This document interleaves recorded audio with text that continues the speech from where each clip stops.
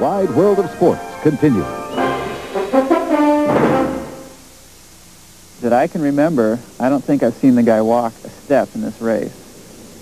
So there's one thing you can count on when you're out there, is that Dave Scott is not going to die, which means that as someone who's going to compete against him, I have to know that I have to go faster, that I'm going to push a little bit harder, and that when it gets tough for me, I'm going to go beyond that 1 or 2 or 3 or 10 steps until I get to a point where hopefully the guy's behind me and he's not gaining time on me.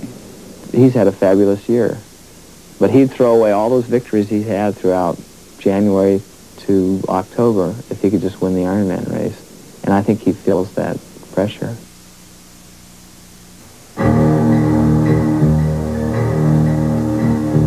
They stayed together for the first 2 miles through town, and then heading out into the lava fields with temperatures in the high 90s and the asphalt a blistering 120 degrees, Scott had let Alan go.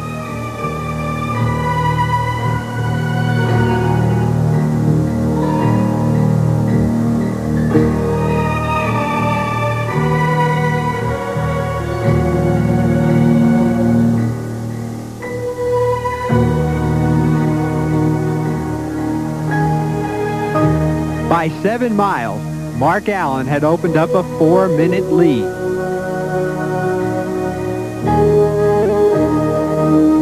Even days before, the two men had very different philosophies about marathon strategy. The race doesn't really start until you're about 10 miles into that run. The race is going to be won by somebody who can just hammer all the way through that run.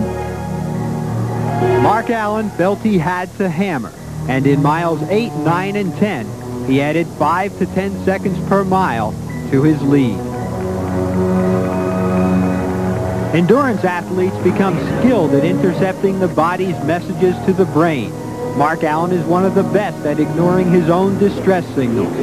If you tell your body something long enough, it believes you. But from the outside, your opponents see what you won't admit. And when Scott and Allen got a good long look at each other near the turnaround, what Dave Scott saw gave him inspiration. Scott knew that he was feeling strong, and he sensed that Mark Allen's form was deteriorating.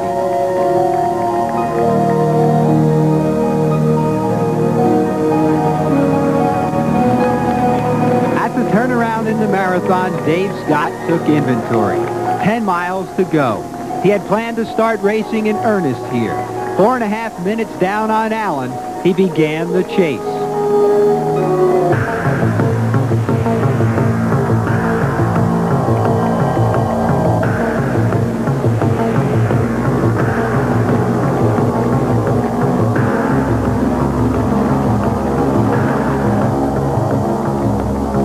In the next mile, Scott took back 10 seconds from Allen, and in the next, 40 seconds.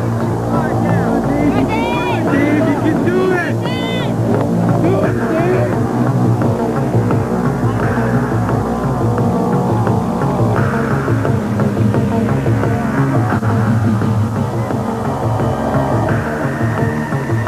Mark Allen was approaching the wall, and the next water stop was irresistible.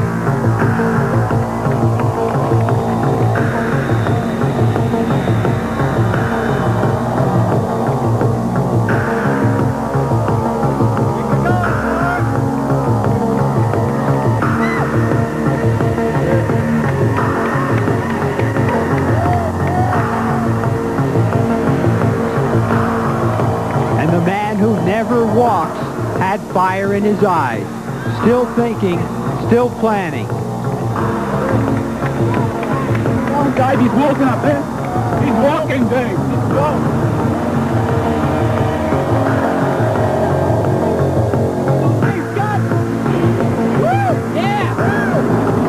You got him, Dave.